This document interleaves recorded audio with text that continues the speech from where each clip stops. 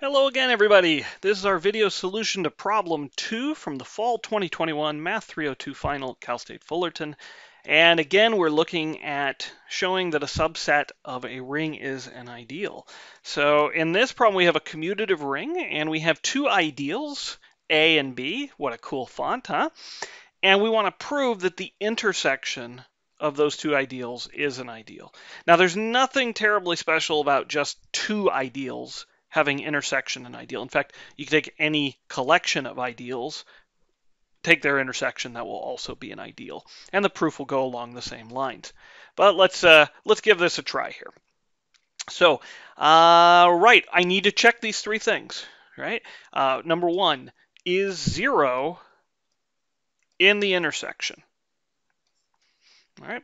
Well, we know that A and B are ideals, which means that they must contain 0. So A and B are ideals of R. That implies that 0 is in A and 0 is in B. But if it's in both, that means that 0 is in the intersection. That's the definition of intersection. Okay, so that's the easy one. Okay, second thing we have to show, closed under addition. So we need to show that if x and y are in the intersection, then x plus y is in the intersection. Okay, so we'll give this a try. So again, we know that if you are in the intersection, then you're in both. So x, y in the intersection implies x and y are in A as well as B. But we know that A and B are ideals. Because they're ideals, they're closed under addition. So this implies that x plus y is in A and x plus y is in B. All right, so this is because A and B are ideals. But if x plus y is in each of them, then that means that x plus y is in the intersection. Okay, there we go. It's closed under addition.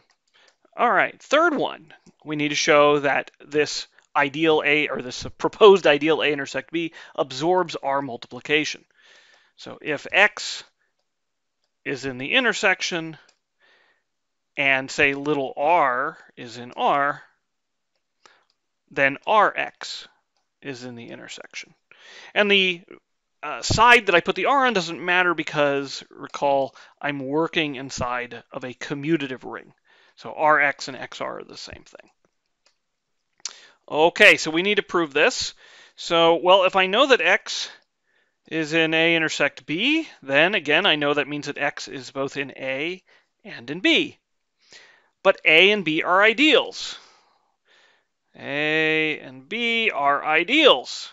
And because those are ideals, that means they absorb R multiplication. So Rx is in A and Rx is in B. But if you're in both A and B, then you're in the intersection. So Rx is in the intersection.